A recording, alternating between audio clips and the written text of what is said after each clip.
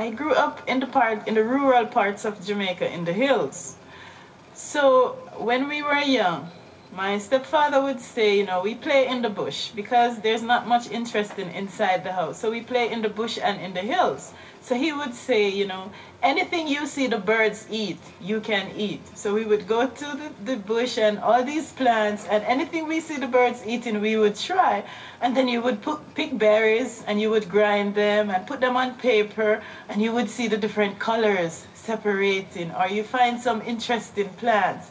So you touch a plant, you know, and it closes up. So that stimulated my interest in science. But when I was in high school, if you're in high school in Jamaica and you're good at math and physics and biology and chemistry, everybody expects that you should do science or medicine because bright people do those things. So I went into science.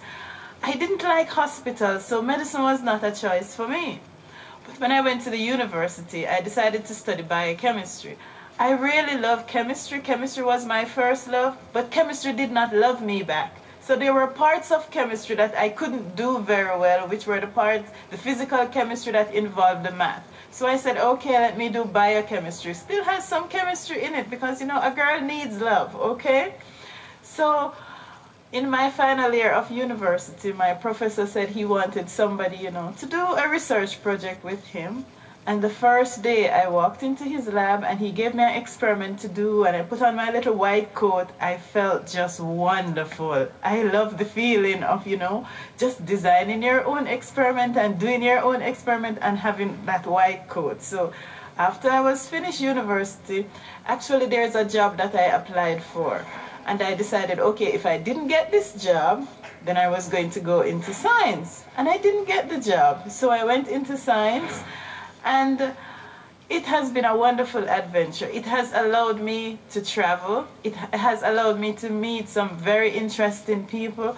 But what I really like is when you're doing a piece of research and you have some information, and of the 6 billion people in the world, at that second, you're the only person who has that information. I love that feeling. It makes you feel very powerful. And you keep it for, you know, 1, 2, 3, maybe 10 seconds before you share it with anybody, because that's an amazing thing when you make a new discovery and you're the first. It's incredible. I love that. Is Marie Curie close to me? Am I like Marie Curie? That's the question everybody been asking. And at first, I say no, because she was an amazing scientist. First woman to win a Nobel Prize.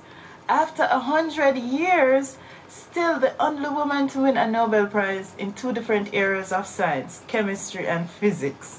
Come on, to say that I'm walking in the footsteps of Marie Curie, that's amazing. To use our names in the same sentence, that's incredible.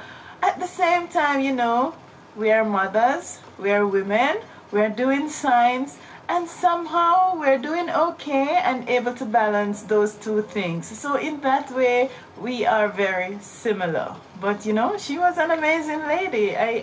If I could be, you know, just 5% of what Marie Curie was, I would be satisfied. That's just too much.